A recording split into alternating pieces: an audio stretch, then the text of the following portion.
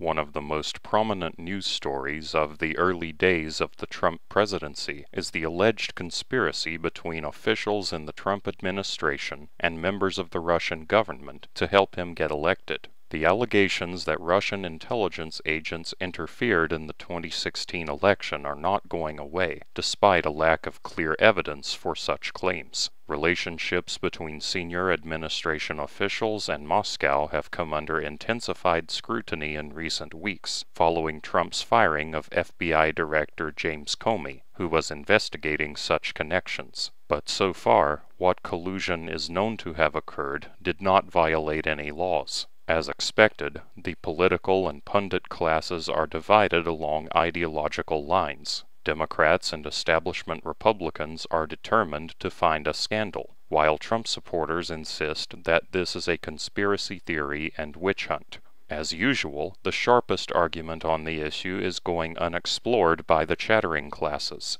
that such a conspiracy, if it has occurred, would be beneficial. Therefore, let us consider the positive results that would occur if a conspiracy between Trump's campaign and/or administration and the Russian government is proven, as well as the benefits of such collusion. Unintelligence agencies. If investigators find an improper connection between Trump and Russia, it will thoroughly discredit all of the U.S. government's intelligence agencies. A foreign power managing to successfully conspire with a presidential candidate in order to install someone who owes them favors at best and is their puppet at worst is exactly the kind of event that those agencies are supposed to prevent. A failure of that magnitude would signal that the leading positions in the U.S. government are vulnerable not only to foreign interference, but to a hostile takeover by agents of a foreign government by means of a Manchurian candidate.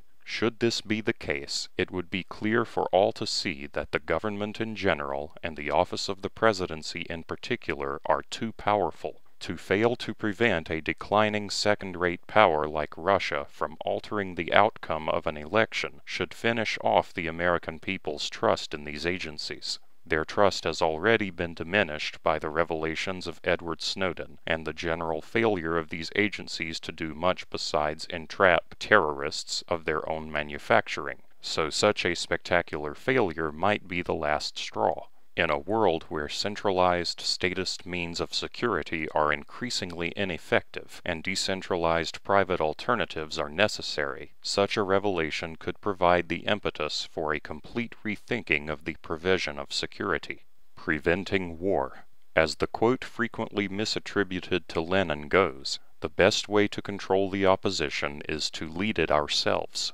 If Trump is compromised by Russian influence, as the conspiracy theorists claim, then war between the United States and Russia becomes pointless from a Russian perspective. Why engage in hostilities with a nation when one has influence over its leadership but not enough influence to overcome the disparity in military capability? More progress can be made from their position by working with a friendly American president who is compromised by them. In the world today, there is no greater potential threat to American and Russian citizens than a war between their governments, as each side has nuclear weapons, and the great advantage that the United States enjoys in conventional military firepower would encourage Russia to escalate to a nuclear exchange. Of the two major presidential candidates, Clinton was the most bellicose toward Russia and its client state in Syria, and her interventionist position on the Syrian civil war had great potential to bring American and Russian forces into direct conflict with each other. In the estimation of a competent Russian policymaker, it was in the best interest of Russian citizens, and everyone else for that matter, for Russia to interfere in the U.S. presidential election to help Trump win, especially by means that would create a sense of reciprocation once Trump is in office. Given the stakes involved, increasing cooperation between the United States and Russia is more important than the means used in so doing. Delegitimizing the system. Those who hope for the accusations against Trump to be true may not appreciate the logical conclusions of the result they anticipate. If Donald Trump, why not anyone else? If the presidency, why not any other office? If 2016, why not any other election year? Such a scandal would call into question the democratic process in the United States at every level. Senators, governors, mayors, county commissioners, and all of the rest would be at least as suspect, if not more so.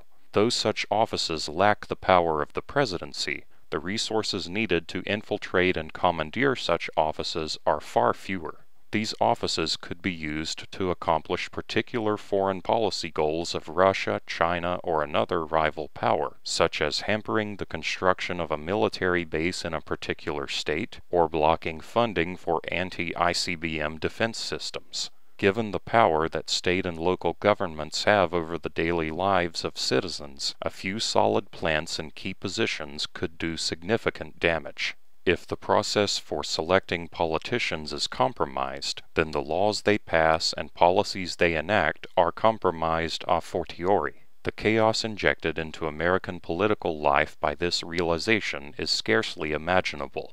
Reams of legislation and regulation would need to be examined and possibly invalidated, on the grounds that they were not properly ratified. Politicians and judges would be scrambling to figure out the correct precedent to set for dealing with such an event. Should they be in error, and they likely would be, their perceived legitimacy would be greatly diminished. Leaving dubiously passed laws and regulations in place would taint the perceived validity of the whole United States Code and federal regulations, while examining them all would take entirely too much time and resources. The third option of eliminating many of these policies would provide a rare opportunity to repeal a large amount of burdensome legislation and regulation.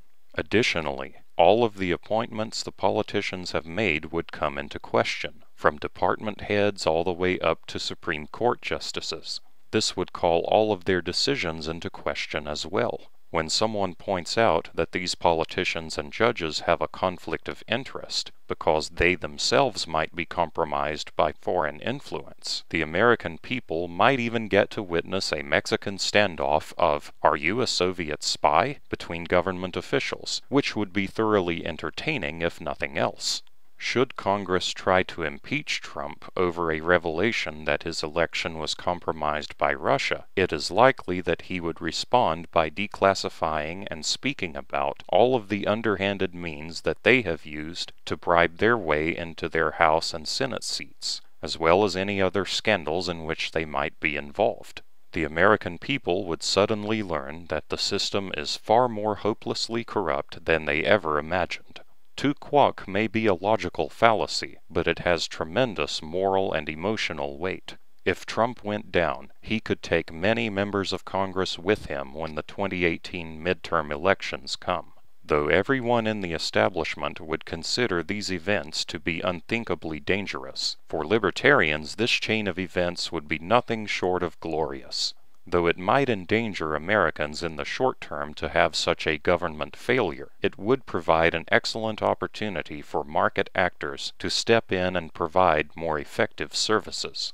The loss of faith in democracy would allow for more libertarian forms of governance to be considered, with less public hostility. Conclusion. Regardless of the actual facts of the case, a conspiracy between the Trump campaign and the Russian government would be beneficial to Americans on multiple counts. The aftermath of such a revelation is impossible to predict, but no one could reasonably conclude that more statism is the answer. Thus, let us hope that the conspiracy theorists are correct. Such a sharp line of argumentation has gone completely unexplored by the establishment media, and one may speculate that this is due to a combination of their role as propagandists for the U.S. government, a lack of insightful boldness, and the damning implications of such reasoning for the status quo political arrangement.